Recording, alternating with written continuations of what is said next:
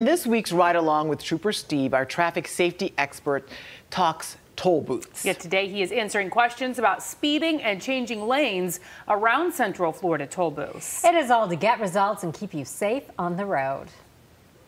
So Mike, we're down here in South Orange County on 417. What's your concerns? In a period of 8 days, I witnessed 2 separate instances where someone figured they were in the wrong lane at a toll plaza and literally stopped and backed up.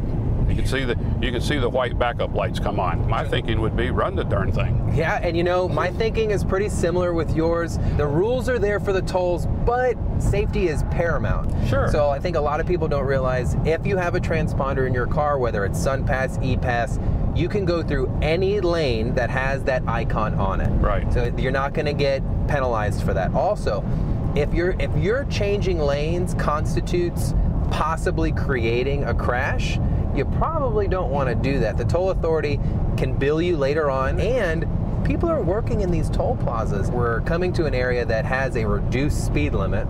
Slow it down, pay attention. As a trooper, I ran into it quite often, and just minor crashes that happened on the interstate at the toll plazas that either resulted in a fender bender or even people hitting cones and then smashing into the barrier walls there. Nowhere on a roadway, unless instructed to do so, is it safe to back up on a interstate, a side road, or anything, especially if traffic is coming up behind you. Exactly. Thanks, Mike. If you want to ride along, hop on to clickorlando.com/traffic, fill out that form, and hopefully I'll be able to answer your questions there. Guys, back to you.